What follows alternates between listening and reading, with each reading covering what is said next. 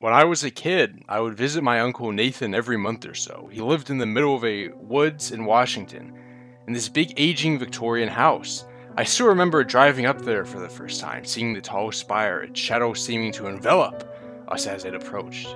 He traveled all across the world, and much to my delight, he'd often regale me with stories about his time abroad. He talked about how he camped on the African Sahara, or how he'd sailed through the Arctic Circle. He was a bit eccentric, yes, but my uncle was one of the finest men I knew. He was the kind of person who'd give you the last dollar he had, even if that meant he had to go hungry. He'd always talk about the people he met or the cultures he's experienced.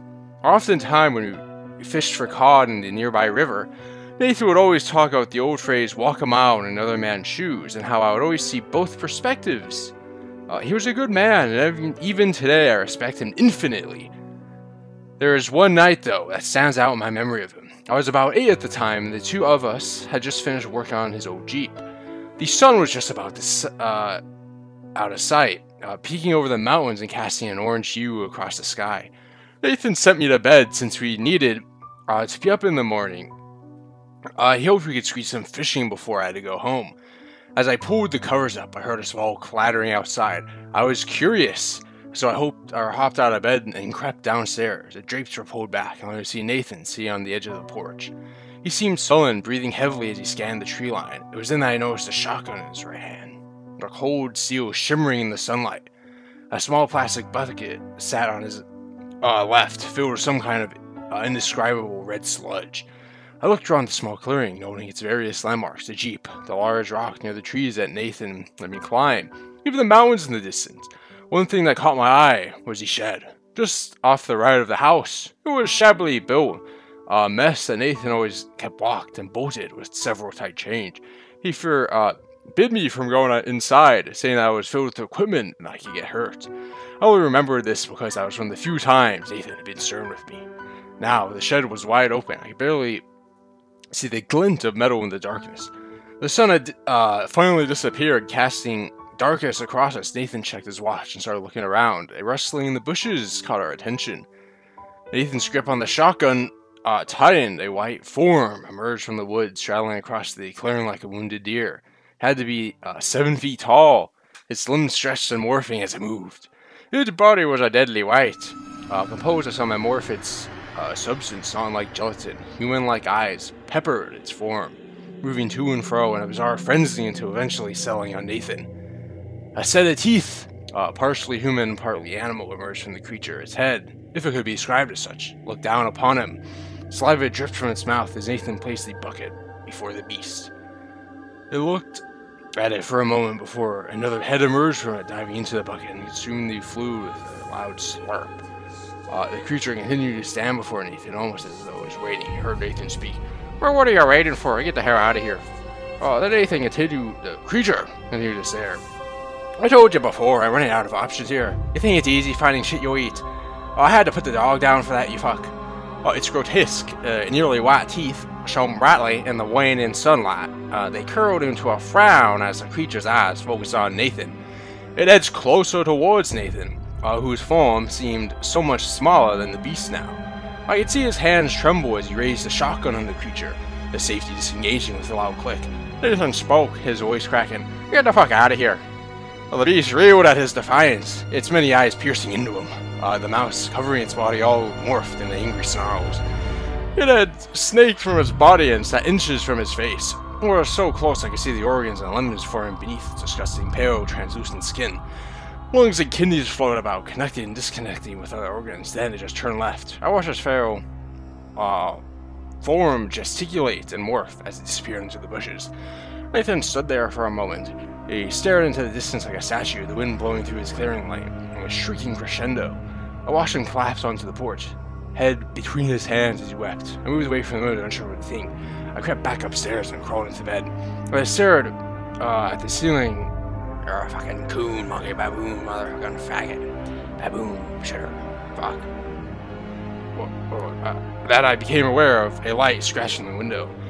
I turned and immediately froze. There was the creature, staring directly at me. Its cancerous form was planted firmly against the window, single arm protruding outwards and scraping the glass. I wanted to scream, but if I was every muscle in my body had locked up. Its mouth all curled in the devilish smile as it stared at me. Slime dropping and smearing against the window.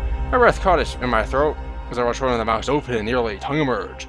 The tongue lapped against the window as the beast moaned quietly. I took my attention from its horrifying display and so long as realized it was edging the window open. Just as I prepared to slam the window shut, Nathan pounded up the stairs and threw the door open. He eyed the creature, raising the shotgun on fire. Glass and slime flew about the room as I pulled the covers over my head. Another start resounded while I felt my sheets become wet. Suddenly I was grabbed from the bed and embraced. I screamed, only to realize Nathan was holding me.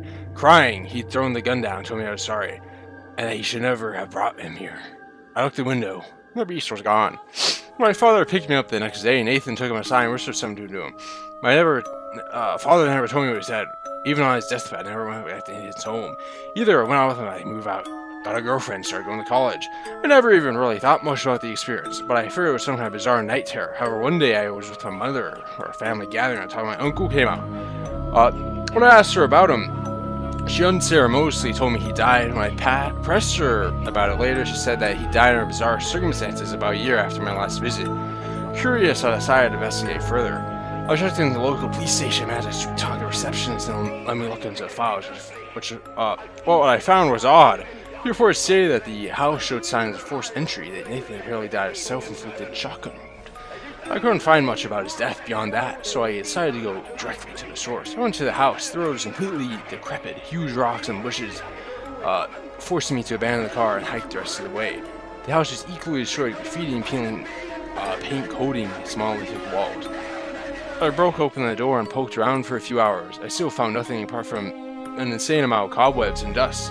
Then, while searching Nathan's room, I tripped over a loose board and caught myself thankfully and turned the pry of the board open. The space needed full of piles of rotting paper. I went through the message when I swallowed the book. It was like a scrapbook. I made it fairly large. It was newspaper, clippings, most of them dated to after my last day with Nathan. They were all about missing children. The kids had disappeared from the surrounding town. Somewhere, or someone, something, had gone to their homes and spared them away during the night. The papers reported that there were no real clues. Only small amounts of clear slime were found in the children's rooms. You're a fucking coon, monkey, baboon, motherfucking faggot, baboon, shitter, fuck, etc. Yeah, fucking baboon. I was unnerved, to say the least. I quickly grabbed my things and left the building. The sun had just fallen behind the tree line, bathing the open space in front of the house in the amber light. Just as I started to head back towards the car, I spotted something moving in the bushes. I thought it might be a coyote or a mountain lion, but a cold chill ran down my spine when I got a better look at it. An enormous creature, probably about 8 feet tall, had stumbled out from behind the bush. Its limbs splayed out like a spider. It dragged itself out into the open field. Barren. Then a worm-like head emerged from it and turned towards me, a pair of pearl-white teeth curling into a vicious smile. As I looked over the rest of its body, I saw the creature attached to a huge tentacle-like appendage that strode deep into the woods. I could see something beneath its translucent skin, something eerily human. I tried to tell myself it wasn't moving. I tried to forget the muffled screams. The two of us stood there, staring each other down. Finally, I broke my paralysis and ran down the trail, almost tripping and braining myself along the way. I couldn't tell who was following me, but I wasn't keen on finding out. Eventually, I made it back to the car and drove home. Once I pulled into the driveway, I just collapsed against the steel and started crying. For about a week, I couldn't go outside. I was completely wrecked. I couldn't stand the idea of going the same way Nathan did. I even considered calling the cops. But I knew they'd think God it was insane. I can't go into the forest anymore, and even when I'm near one, I can't shake the sense that I'm being watched. I'm not really sure what I encountered, nor do I have any intention of ever finding out. Also, I've considered the idea that I returned to try and kill the creature.